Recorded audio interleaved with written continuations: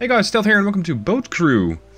This is a game that is currently in early access. It has been for a while, it's actively being worked on, and it is remarkably complex for how simple it looks. Let me show you around. We're gonna go with a new campaign. This takes part in the 1940s, as you might imagine. It's World War II, and you are in control of a PT boat, a torpedo boat. You're there to command the crew. Make sure the boat gets to the objective, completes the objective, and gets back safely. Ideally with all crew members aboard, although that's not always as easy as you might imagine. Now we have a couple of different items, or a couple of different boats. We've got the 81 prototype, the 80, or the 78.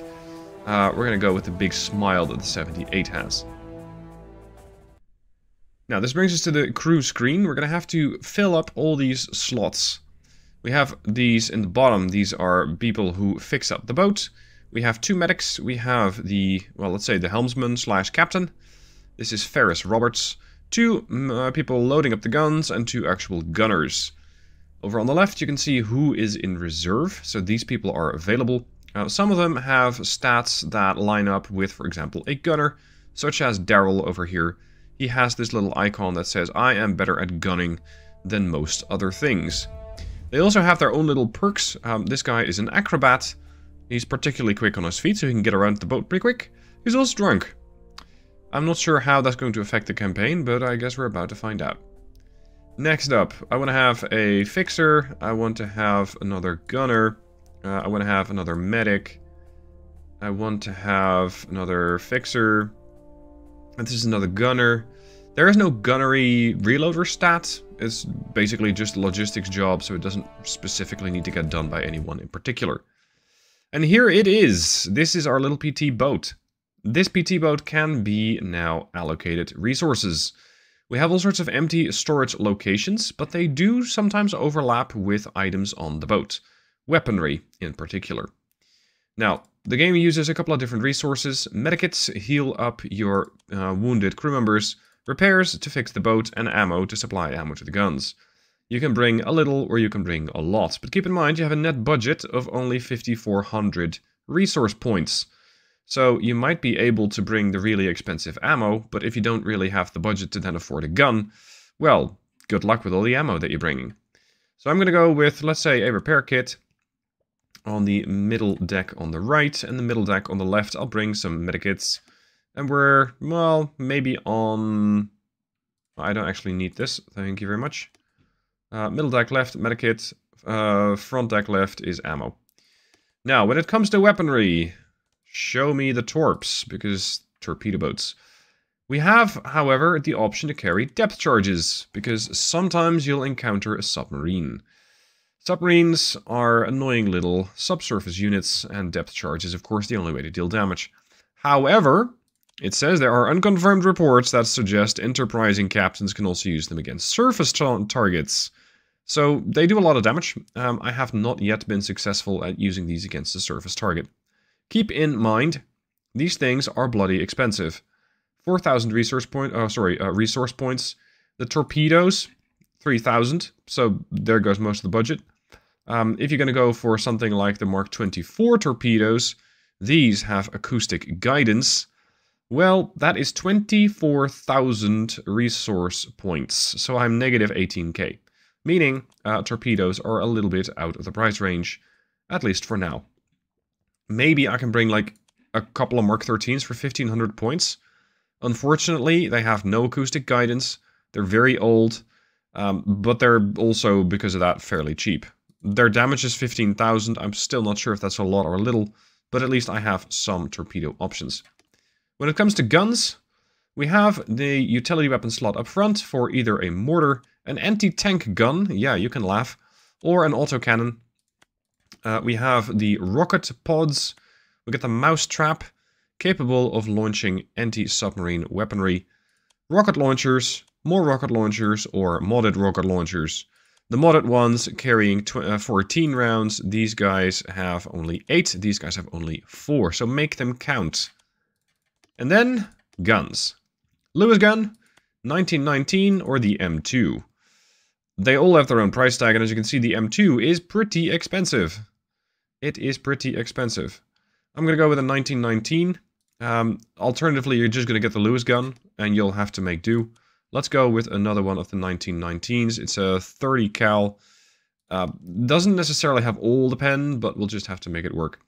Then over on the stern, / the back of the boat, normally if you have the budget, you can bring something like an Oerlikon, a Bovers, 2 Bovers, or even a meat chopper, which is just a cobbled together set of M2s. I don't really have the budget for that, unfortunately. Although I can, I suppose, ditch the torpedoes and make way for that Oerlikon, because that might give me more options against various targets. Ah, never mind. I'll never be able to afford that. Yeah, we're negative. Okay, unfortunate. Torpedoes it is. So, rear torpedo slot, we're going to bring the Mark 8s. Sorry, Mark 13s. And that is the boat. However, we also have crew loadouts. You got the gunners, you got the loaders, the skipper, the XO, the medic, and the repairman. Now, there isn't a whole lot that you can assign them with. I mean, you can change the cap. It doesn't really do a whole lot. The bucket helmet does provide some armor at no expense. So helmets are more valuable. They also weigh more, so your people will get weighed down. And as they get weighed down, it's going to take them a little bit more time to move around.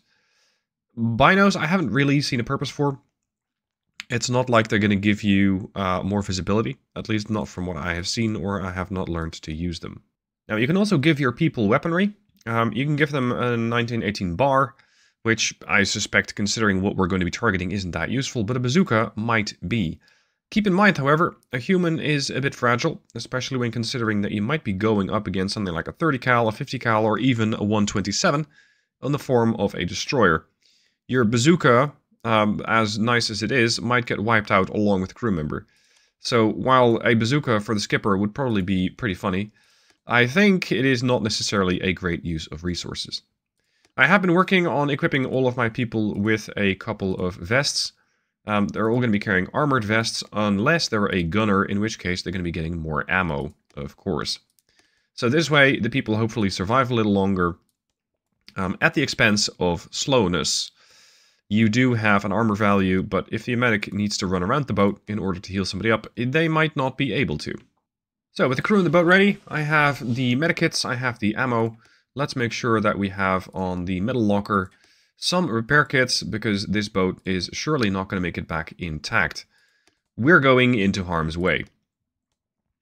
Now, we're going to go over to the campaign screen, and this is where it all takes place. We have the little blue sectors. The little blue ones are ours. When it comes to all of those red ones, that is Japanese territory. The Japanese are going to be moving around your, well, all sorts of resources. And in order to get more of your resource points and capture territory to some extent, you'll have to take the fight to the enemy. So that's exactly what I'm going to do. Over here on the left, you can see we had loadout, crew, colons, and squadron. But right now, as I'm sailing away from Tulagi, I don't have access to that anymore because I'm not next to a port. There are no targets at the moment. As for stats, I don't exactly have a good victory point ratio income because I'm negative, which is not great. But I do gain resource points, so that is pretty decent. And then we have the guide button, which explains everything, but I'm going to try and do that as much as I can for you. Now, one of the things that we have access to over here is radar. Radar is going to make Savo go, holy moly, that's not good. Somebody's transmitting radar. And while our visibility increases, Savo is also getting a little ticked off. So let's not do that, and let's just scout out the place. As for trans, this is going to be allowing you to transmit, and you can see that that little radar stunt that we did alert the enemy to some extent. And when they are too much alerted, well, let's just say they won't like you very much. They're going to send a sort of kill squadron after you. So let's speed this up. There we go. We have an observation of Savo. I am just one PT boat.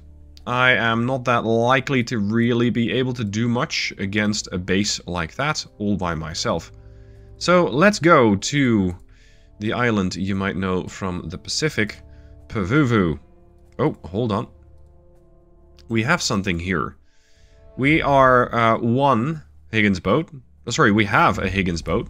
No, We are a Higgins boat, my bad. There is 3 motor torpedo boats and 2 sub chasers and 2 coastal tankers. That is a lot, but let's see how much I can chew up. Here we go. There's several targets out there in the distance, and with spacebar I can switch to the targeting view.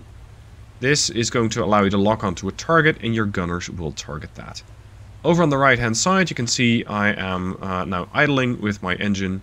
You can go to 1/3, 2/3 or full, or if you hold the W you're going to go to all ahead flank. But be advised that that does increase the temperature of your engine. Your engine overheats. Good luck with that, because you might find that your engine, your mobility, is your greatest survivability asset. So be careful with that. Over on the left we have all the crew members. And when I'm not in targeting view, I can just select these crew members and tell them where to go. For somebody like a gunner, it's probably not ideal to have them go away from a position, so let's not.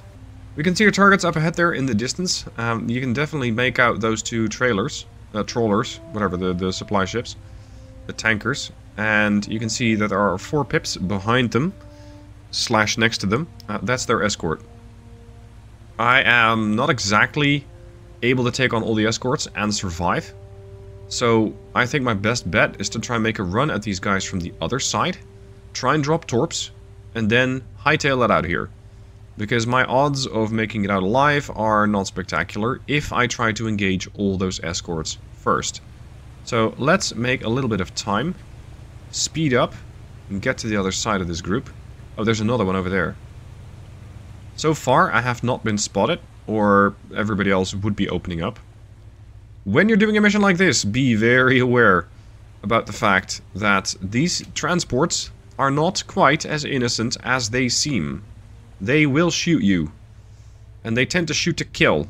They do a lot of damage. You are best trying to get away from these guys if you can, or just sink them as quickly as you possibly can. Now over here we have the, I think those are the sub chasers, and there are the motor boats, the PT boats. There's another one. So the escorts right now, relative for them, are on the wrong side. Now what else do we have down here? Wildcats, Dauntless, and Artillery. These are call-ins, if you will. If you gain points, you can call these in. And with that, for example, you can get a Wildcat in order to take down other aircraft in the area. Which might be a Japanese Zero. Which is something that you can take down, yes. It is, however, not that easy. Look at those red splashes we have been made. And the enemy is out to kill us. Yeah, this is not great. Whoa! They're accurate too, look at that. Oh boy. Best not be where they're gonna shoot. So, zigzag time. We do also have another one of these guys coming in, so let the 30s open up. See if I can do some damage against that guy before making my way towards these targets. I don't want to overheat the engine too much, so I cannot exactly sail flank speed all the time. Oh, I took it out. It sunk. Perfect. Let's see. Do we have any other brave candidates? Or is that it? Oh, shit. That hurt like hell. We're going to have to fix up not only the people, but also the boat. As you can see, that the right side of the boat is looking a little worse for wear. Now, I do have torpedoes on me, so I can make these work. You can see that I now have targeting arcs, if you will. And with these, I'm going to try and take down the unit in the back.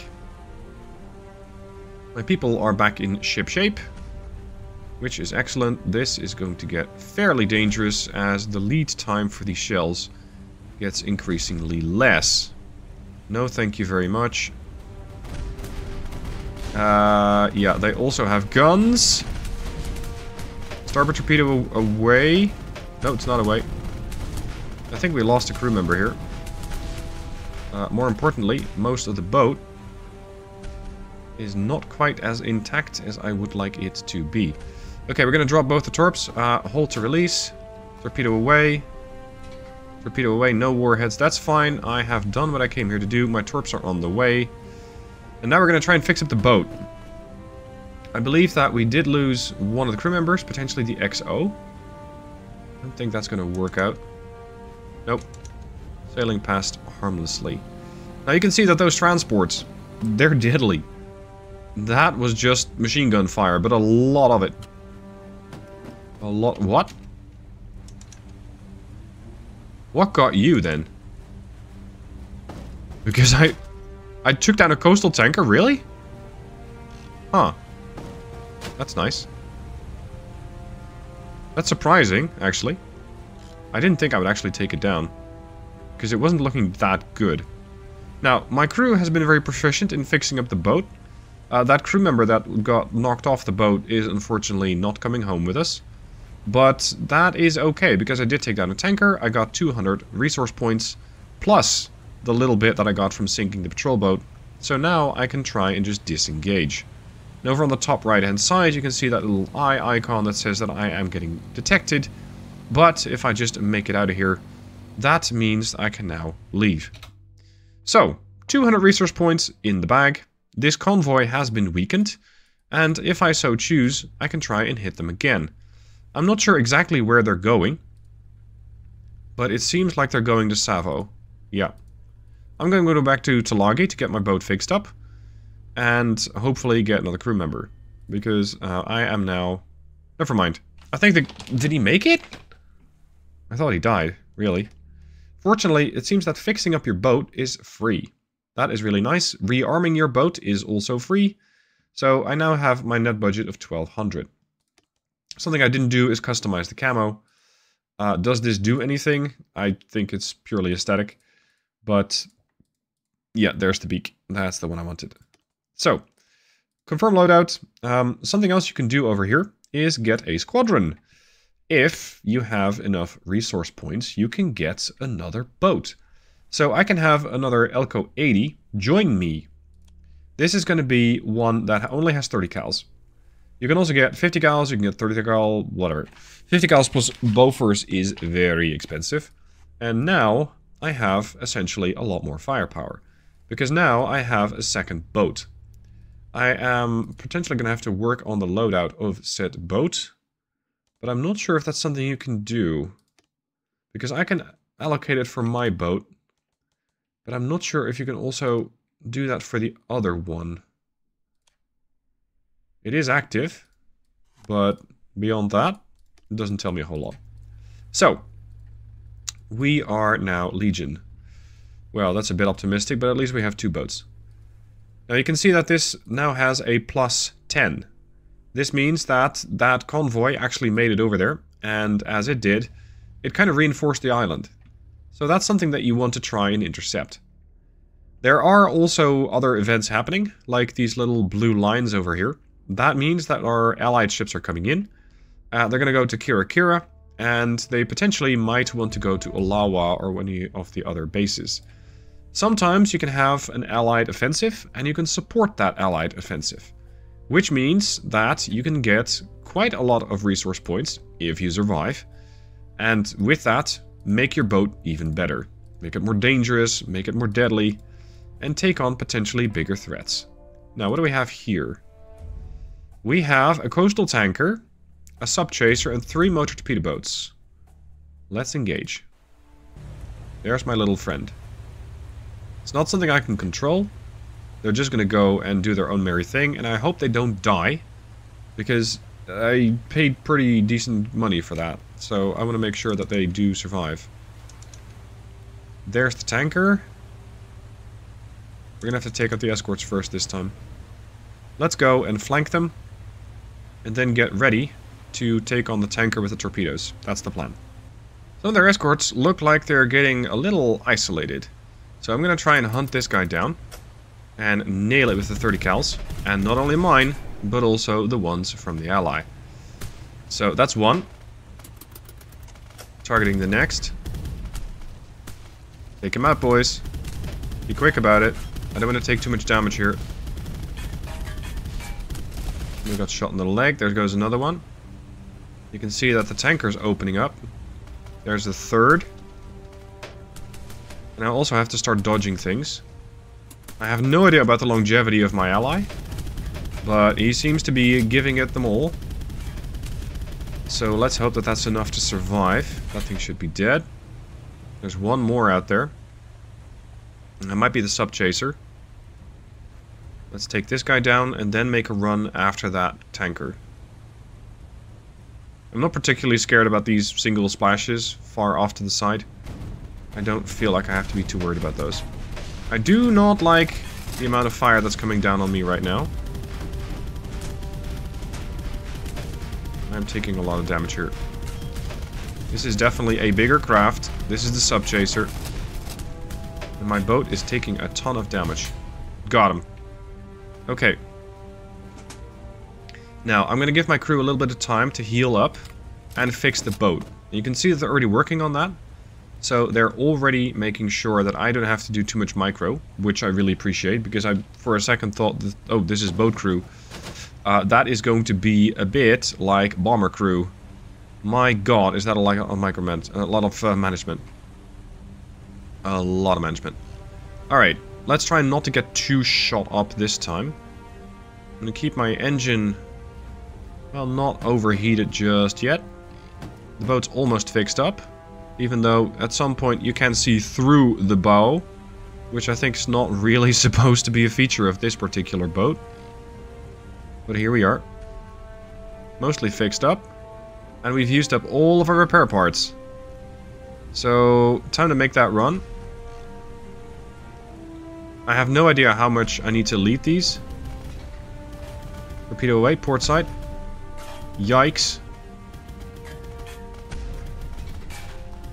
That's a lot of crew member loss.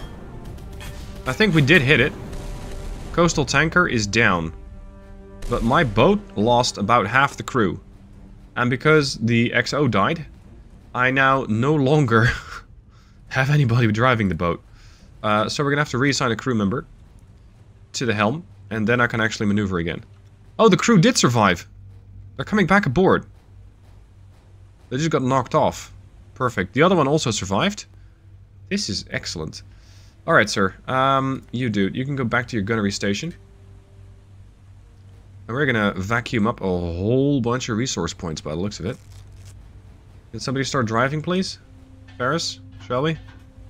There we go. Not the cleanest attack, but hey, we got it done.